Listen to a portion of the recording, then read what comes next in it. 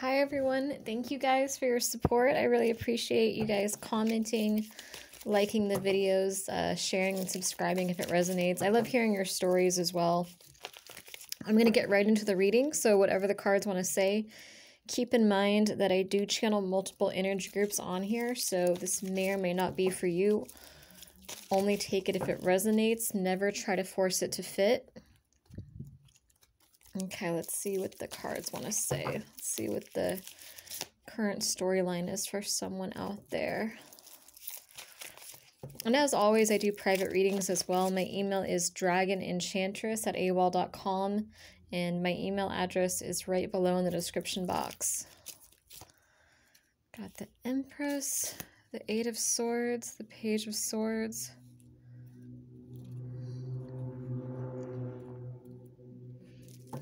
I'm hearing the worst is over. Let's see. Because it's like you're the Empress, but you don't realize you're the Empress. You know what I mean? It's almost like you're really abundant. Like you have blessings in your life now, but it's like you're not recognizing the blessings that are in front of you or the blessings that are coming in. It's like you're so... Eight of Swords is someone, it's like she's blindfolded. It's like you're so focused on the swords that you can't see that your castle, your home, your abundance, everything is right there in front of you. You're waiting for the other shoe to drop. I feel like you're waiting for information to come in. And it might honestly have to do with childhood trauma. Like you might be... I feel like you're waiting for the worst to happen when it comes to money, when it comes to love. You have some kind of pattern here. This could even be a past life pattern. So, oh, sorry. I thought you guys could see that. This could even be a past life pattern. Like, for example, you might have gone through poverty in your past life. You might have been homeless in your past life. And this lifetime, maybe you really hold on to finances more than most. Like you really panic financially more than most because of that past life where you went through that. Or maybe even in childhood, you went through poverty. And it's affecting you currently. Whatever this is, your spirit guides are trying to say, like, the worst is over. You've already gone through it. You've already wrapped up that karmic cycle, those karmic lessons. There's no need to repeat it, but it's almost like you're kind of pulling this energy into your new beginning with you. For others, it could be love. It could be, again, it could be past life. It could be also be childhood wounding, though, childhood experiences. It could even be a mix of both. It could be things that happened in your past life that you repeated that karmic cycle in childhood, but you've already wrapped that cycle up, years ago. It's not something that needs to be repeated, but it could be like, toxic or abusive relationships or heartbreak. It's like there's some kind of soul contract that I feel like you need to end, or if you haven't, for some, it's like you really just need to sit down and actually end it. Like you need to cut the cords. For others, I feel like you need to, like it's already ended by itself, but it's almost like residual energy where even though it's ended, it's like you're not recognizing that the worst is over. It's like if there's this childhood wounding or this poverty mindset, or maybe a certain pattern you had in relationships, it's like you're going into your new beginning expecting that to happen again, expecting this trauma or this pattern to repeat itself, and you're not recognizing that you're actually the Empress. You are abundant. You have, this is over. Whatever this is, it's meant to be over with, so don't bring it into your new beginning with you. Let's look more into this. And I don't feel like it's one specific person that your spirit guides are telling you to let go of. It feels like either a pattern with multiple people, like maybe you had a specific type of person that you were dating. Like let's say you always went for people that cheated on you with third parties, or you always went for people that were a little bit, toxic, or, again, with like the poverty, there's something here that it's just, it doesn't need to be repeated, but let me see. Bear with me, guys. Seven of Pentacles. 10 of Wands. The High Priestess. Tell me about the Seven of Pentacles. I feel like it's saying you need to break down, but not in a bad way. It's almost like you need to surrender and release the control issues and release whatever this is. It's like you're trying to, let me see what the Son of Pentacles is trying to tell me here. Hold on. Bear with me, guys. Yeah, for some, it's like a third-party scenario. It's like you're expecting that, and you're almost, it's almost like a self-fulfilling prophecy. Where even though you've learned the karmic lessons with, you know, third-party relationships, you've wrapped that cycle up, you're not willing to engage in third-party relationships any longer. I feel like if you keep holding on to that energy so tightly, it's almost like you're just going to attract men or attract women who will end up cheating on you again, even though that doesn't need to happen again. It's like you already learned whatever you were meant to learn from that. There's no sense of it happening again. Tell me more about this. Yeah, for some it's poverty. That's another confirmation about the poverty. Yeah, but it's like you have the Ten of Pentacles, like you have abundance. It's like you're caught up in this illusion. I wouldn't be surprised if the Seven of Cups actually comes out here. Because it's like you're caught up in this illusion. It's like you're the Empress, you're the High Priestess, you're the Ten of Pentacles. You are abundant, you are a powerful manifester. You have, like, the world is your oyster right now. Like, you could manifest almost anything that you want right now. You are really coming into your power right now, but it's almost like, I'm actually coming back to, this was a few years ago that I had I'm just talking about myself for a minute because I feel like some of you might relate to this. Where whenever I would have anxiety attacks, I had a friend that was very psychic, and we would, you know, do psychic readings for each other sometimes. And whenever I would like get anxiety attacks and I would feel uncomfortable, I always felt like my vibration was low. And she's like, no, actually your vibration is incredibly high right now. You're just not used to being this high up. You're not used to being on this level. It's unfamiliar to you. So, you know, actually when you feel great might be, you know, when you're low vibrational, and when you're feeling bad, it might be, you know, you might actually just be at like a new level that you're not familiar with.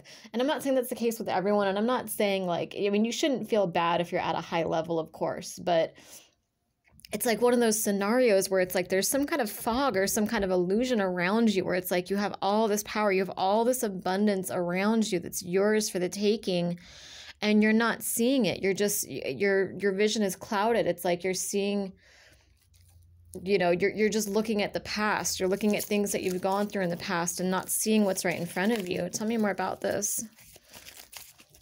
This could even be a relationship. Like, you could even have a really good person right in front of your face, and it's like you're not recognizing it because you're looking for the worst in them, or you're expecting the worst of them, or it's unfamiliar to you, it's new to you, and you don't know what to do with it. Tell me more about this energy.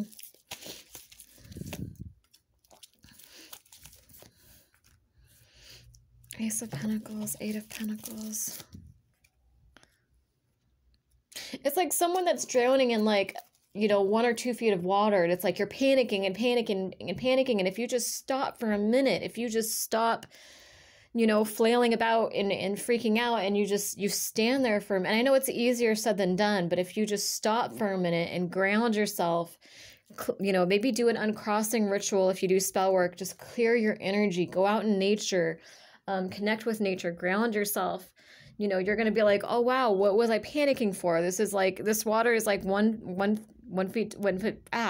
foot deep, 2 feet deep. I can easily stand in this. I'm good. Like, what was I worried about? You know, it's like this tiny little thing, like a tiny little insect, and you're freaking out about it, but you can just squash it. It's not as big as you think it is. I feel like for some of you, there's also an issue that you're dealing with right now, and you're kind of freaking out about it. And it's not as powerful and scary and big as you think it is.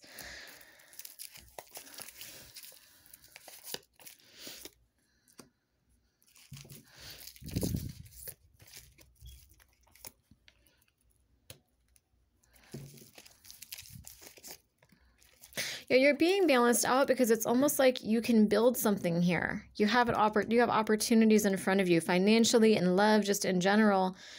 And some part of you is almost like, I don't want to say you feel undeserving, but it's almost like you feel like it's like a trick, like it's some kind of trap, or you feel like, let's say that you've dated, you know, you've only dated men or women that have cheated on you, and you know you've wrapped that karmic cycle up. You've learned to stand up for yourself. You've learned not to tolerate those situations, and now you're able to manifest someone who's going to be loyal. Like you have to understand the thing about perspective too, your perception. Have you ever seen someone that's with a guy or with a girl and they just think that that person, like a really good person, and they had like a great childhood upbringing, and you see them with their husband or wife and they just think that's like the most attractive person on the planet to them, and you're looking at them like, what? Like, no, that person's so physically unattractive. It's your perception. It's because of childhood upbringing. You're not resonating with that energy. You're not resonating with someone that's treating you well. You're not physically attracted to someone that treats you well. You know, 90%, what is it, like 90% of communication, I think it is body language. It's your type is going to change is what I'm saying. But I think for some of you, it's like you're not going to be used to your type changing. You're going to be like, you know, it's like you're not going to know what to do with this new person. You're like, what is this energy? I'm not used to not being cheated on or not being abused. It's like, I'm not used to finding someone like this attractive. It's basically just don't hold on to the familiar. Like, allow these changes to come in. Allow your type to change. If you've been going for the same person over and over and over again, you know, same man or same women, but in different bodies, it's time for that type to change. Allow those changes. Don't hold on to the past. Don't hold on to, you know, the familiarity.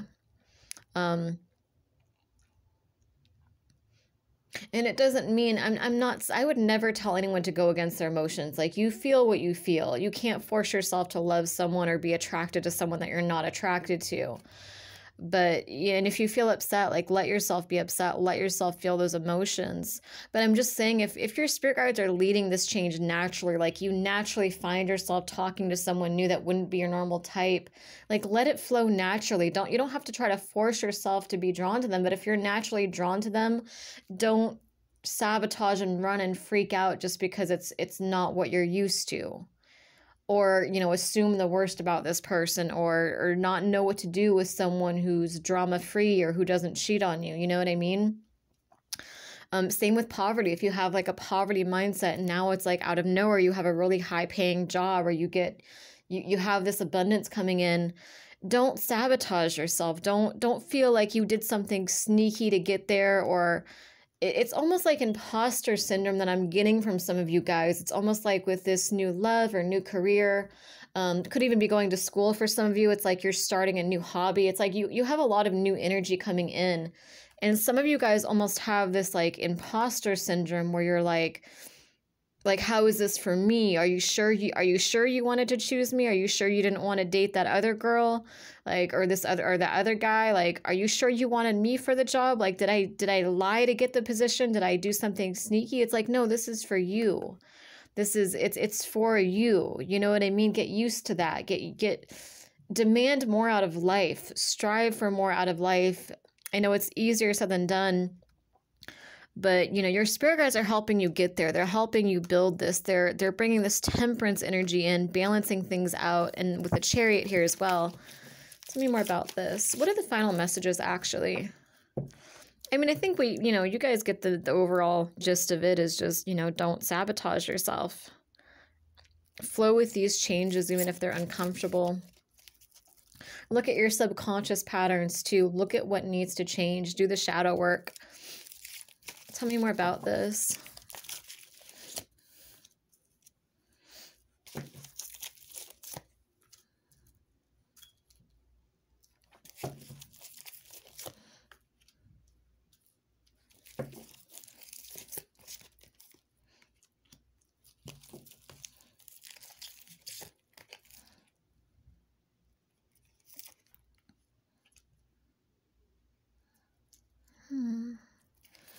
Got 9 of Pentacles, 4 of Cups, Death, the Hermit, and the Sun. All right.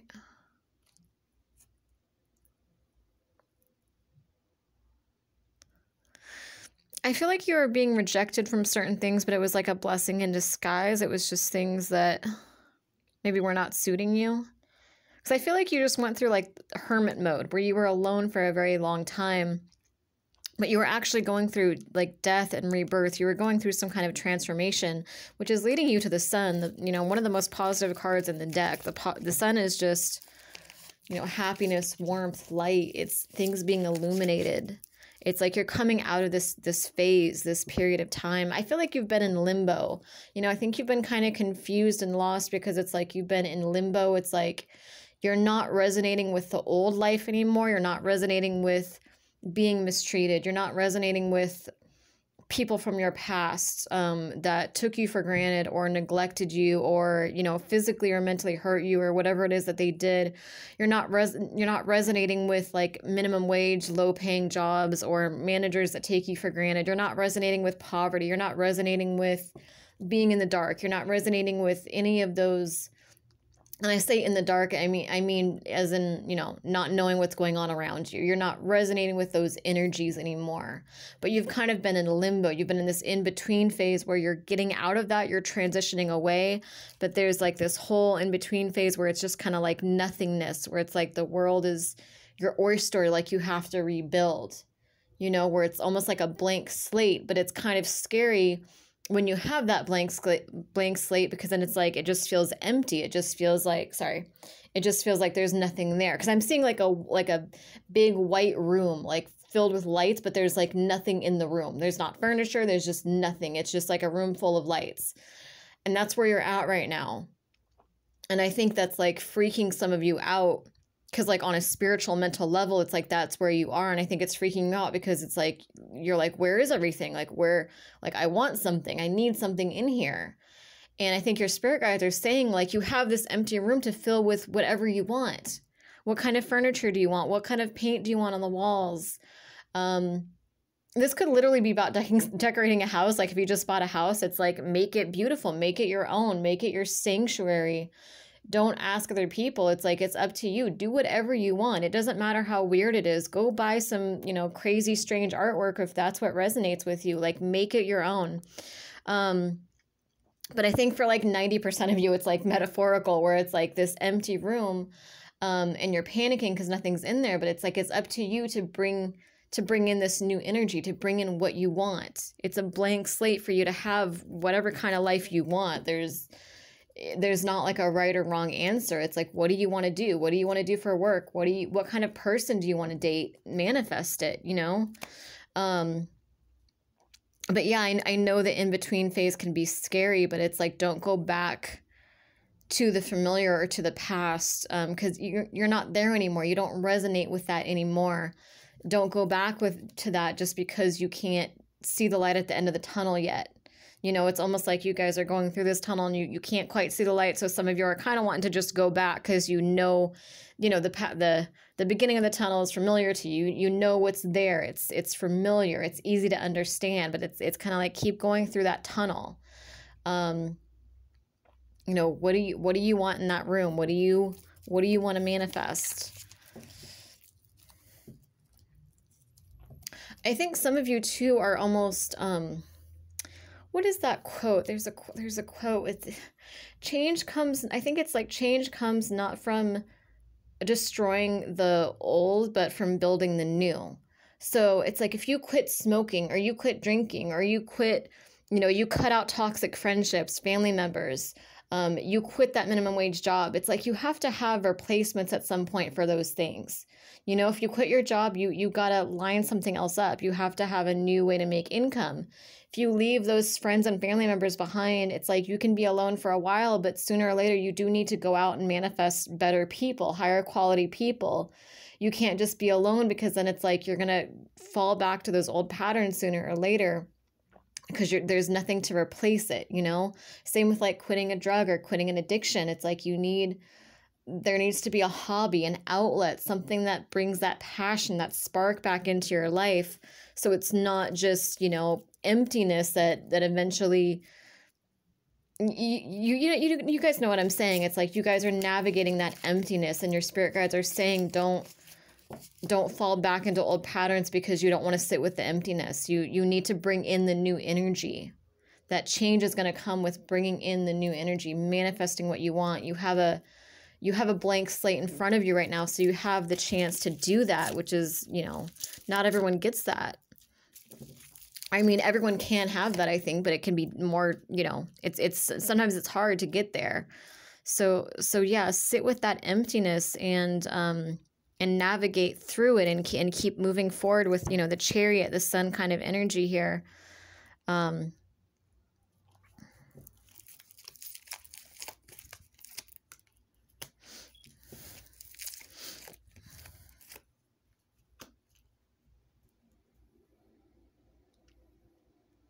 Some of you are almost changing your type too when it comes to relationships. It's like you're not wanting the Emperor anymore.